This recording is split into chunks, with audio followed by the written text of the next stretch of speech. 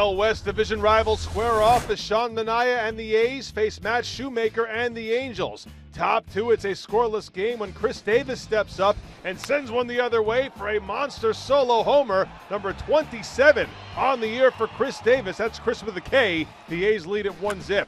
Bottom five, it's 2-0 when Jet Bandy goes deep to left for a game-tying two-run shot. Bandy's fifth of the year. We're knotted at 2. Bottom six, Jefry Marte to nearly the same spot. Drills a 3-run homer. The Angels lead 5-2. Top of the 8th, J.C. Ramirez on in relief for the Angels, and he'll serve one up to Yonder Alonso, who golfs one to right for a 2-run shot of his own. It's a 5-4 game, but the A's would draw no closer. Top 9, Cam Bedrosian on for the save with Houston Street on the DL. Jed Lowry strikes out to end the game, and the Angels win 5-4. As Houston Street deals with right knee inflammation, Bedrosian records his first Major League save. This series continues on Wednesday with Jared Weaver going for the Angels and Kendall Graveman on the mound for Oakland.